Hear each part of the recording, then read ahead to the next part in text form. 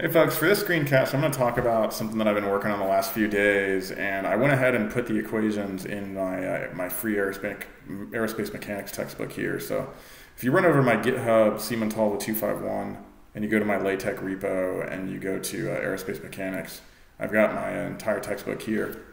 I even threw the tech file in there in case you want to, and even the figures if you want to, use them. Just make sure to give me credit for it for wherever you want. Reference this repo. If you click this link, you can just download the PDF itself, but I obviously have the raw PDF downloaded, and you can see like I just updated this recently. So what I want to talk about, what I've been working on, is I've been beefing up the Euler Angle Parameterization. So one of the things that we do in aerospace convention is we talk about the 3-2-1 sequence, and so that's where you have, I'm going to use this as an airplane. It's a little small camera. And basically you do a rotation about the z-axis, that's your yaw angle, and so that's why there's some cosine size and sine size. And this is a three-dimensional transformation. I'm not going to really go into the detail of this thing. Anybody with some rudimentary undergraduate dynamics, 3D dynamics, you'll have seen that. And so I recommend looking through somewhere else. I just have these equations there for reference. But you basically have your yaw axis about the z, and that's where the 3 comes in. That's the third axis. And then the second rotation is a pitch through theta about the y-axis. That's the 2 rotation. And then you finally have a rotation through roll, or phi, about the x-axis, which is the 1. So that's a 3-2-1 rotation.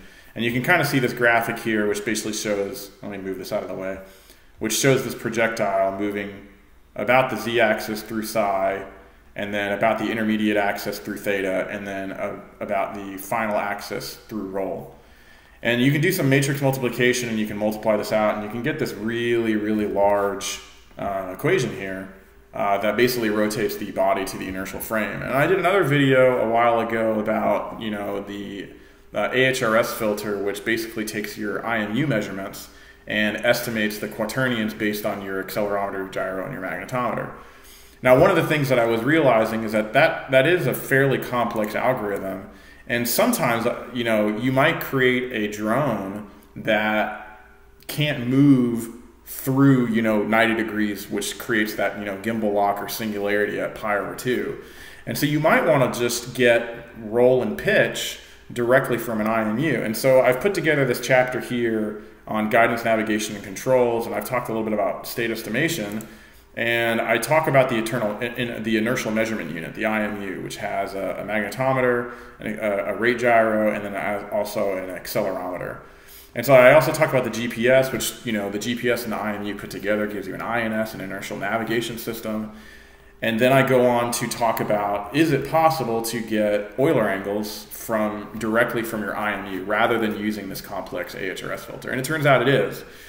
And so what I want to do in this video is go through just the derivation of it, and then in a separate video I'm going to talk about, I'm actually going to use some real sensors and plug these equations in so you can see it actually work on the fly.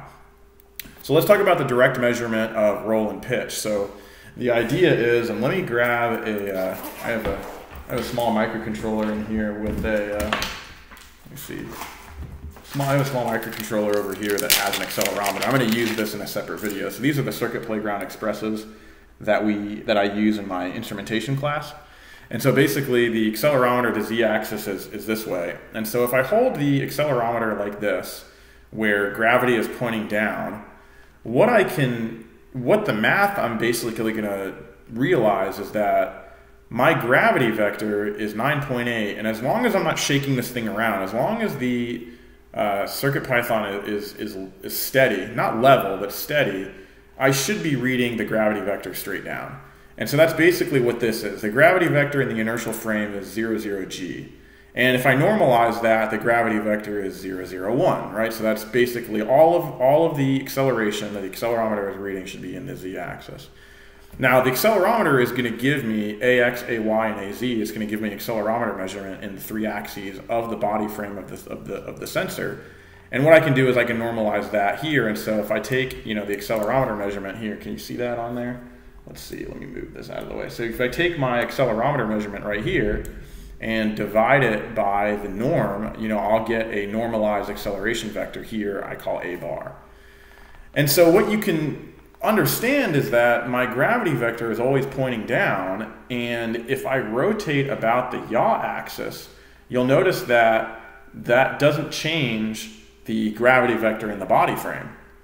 And so what that means is that that psi rotation, that yaw rotation, that third rotation, does not affect my gravity vector that I'm measuring. But if I rotate about the y-axis or rotate about the x-axis, if I rotate about either axes, what happens is that the gravity vector is now along different axes.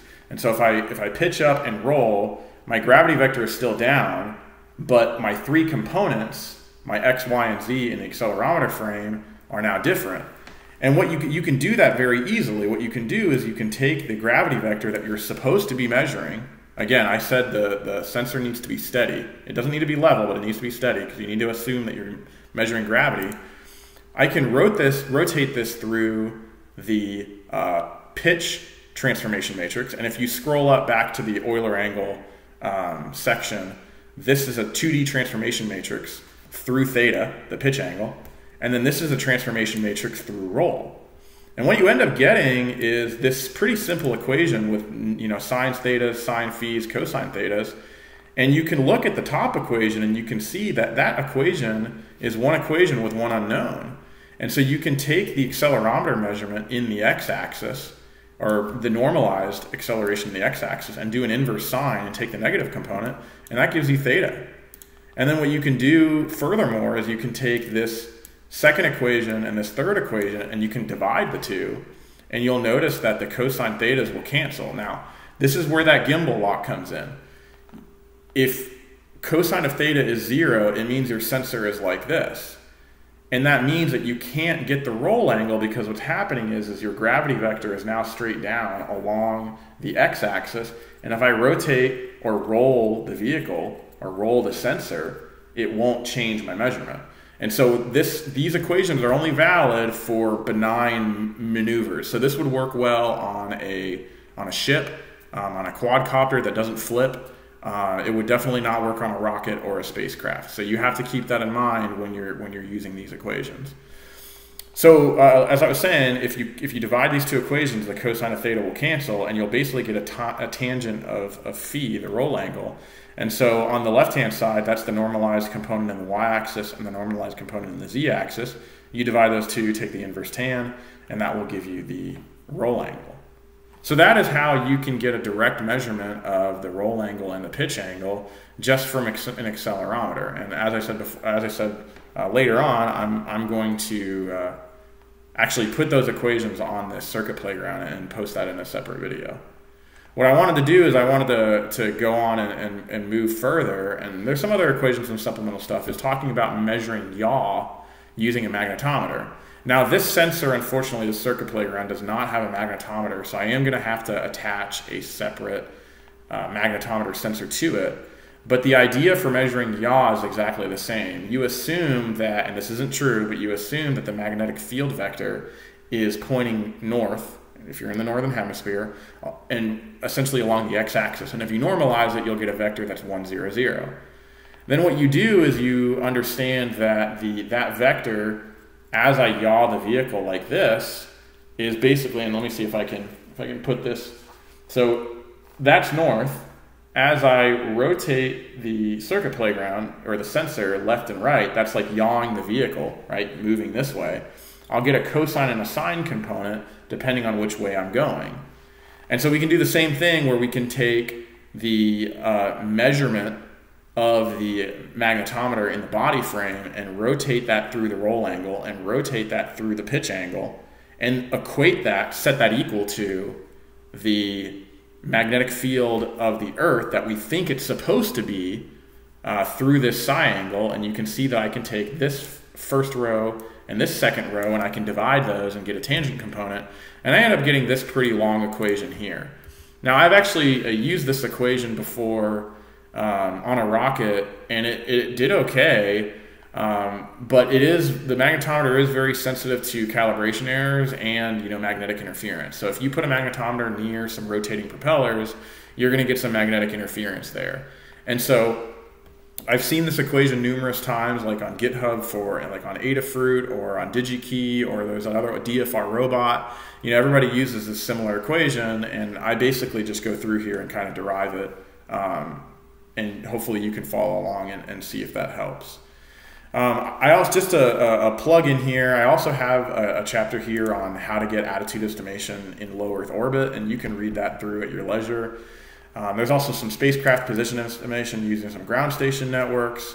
And then finally, the last thing that I want to do, and I'm going to post another video on this, is about heading angle estimation using GPS. So you can get the heading angle of the sensor just by it rotating and use the magnetic field as your reference.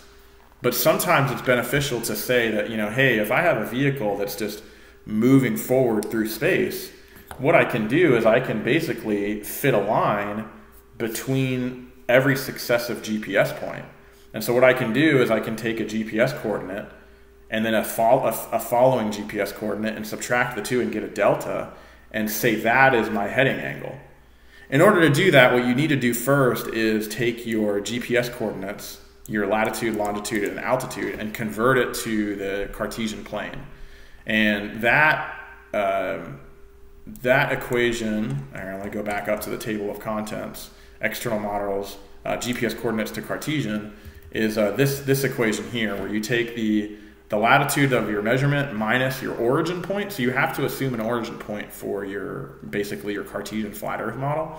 And then you multiply by this kappa.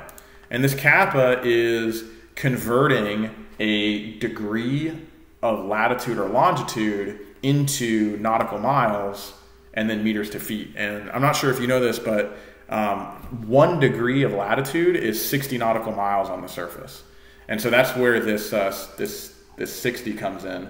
So you can see that here, 60, that kappa is 60 times feet over nautical miles, which is, let me see if you can scroll over to that, is 6,700, you can't see that, hang on, let me zoom in, there you go, is that 6,076, and then the meters to feet obviously is the 0.3048. And so what you can do is you can take that delta latitude, let me move my mouse out of the way, you can take that delta latitude and multiply it by kappa, and that will give you an x coordinate. And remember, latitude is north to south. And then your longitude, you do your longitude, and you also, you do your delta longitude, and you multiply by that kappa to get to meters, or feet in this case. But you have to take into account the fact that as you go up in latitude, you move across longitude more quickly. And so if your latitude is 0, then you're basically going around the equator. But if you're higher up on the poles, your longitude will change quicker, and so therefore you have to take that into account when you do your x and y calculation. And then z is this height above the surface, so that's your altitude. So if you do that conversion where you go from your latitude, longitude, altitude, and you convert it to your Cartesian plane, you can then, let me see, heading angle estimation, you can then take deltas based on your successive measurements. And you basically do a dx over a dt, and that will give you a velocity in the x direction. And then you do a y, I plus 1 minus yi. yi plus 1 is your measurement yi plus 1 is your successive measurement, and then yi is your previous measurement. You take that delta, and that gives you a delta y. Divide that by delta t, and that gives you a vy. And then your heading is just the tangent inverse of your vx and your vy. Now you'll notice, by the way, that when you do vx over vy over vx, you'll notice that the delta t cancels. So you could just do dy over dx and do a tan inverse, and that will give you your heading. Now keep in mind, this only works if you're moving, right? So if you're moving in a certain direction, as you're moving in that direction, you can get your heading. But if you stop in place, that's really where the magnetometer sort of shines. The other thing that you can keep in mind is that your magnetometer is going to be prone to a lot of those biases and things like that. And so sometimes it's nice to fuse the measurement of the magnetometer and the heading together. Or, use the magnetometer when you're not moving, and then the heading angle, the GPS measurement heading angle when you're moving. And then, not to mention, the IMU is going to update at like 10, 100, 1000 hertz. and your GPS is only going to update, you know, every 2, 3, 4 seconds. So there's also that to keep in mind. So anyway, hopefully this was an interesting video about, you know, different ways to get your Euler angles from these measurements. And then there was entirely one more method where I didn't even mention, which is taking your rate gyro and integrating your rate gyro. You know, obviously integrating your rate gyro, you're going to end up integrating your biases, but that will also give you Euler angles if you have a really nice rate gyro. And then that AHRS filter, that attitude heading reference system filter that I talked about earlier, which estimated quaternions, that's basically a combination of all the two. You have the accelerometer that measures your gravity vector, you integrate your gyro, and you fuse the two. But it didn't include the GPS, which is why I wanted to talk about that here. So this is what I've been working on. I'm putting this into my FastKit tool set. So if you go back over to my repos over here and you go over to, let's see, more repos, my repositories, and you go over to FastKit, this is my autopilot software that I've been working on. I've been integrating, you know, GPS heading. You can see my latest commit, GPS heading, speed, and magnetometer yaw angle. I've been putting that in there. And so future videos, expect to see some stuff where I test all this. And like I said, I'm going to do a follow-up video where I use that circuit playground and I move the circuit playground around and get a roll and pitch. So hope you enjoy those future videos, and see you in the next one.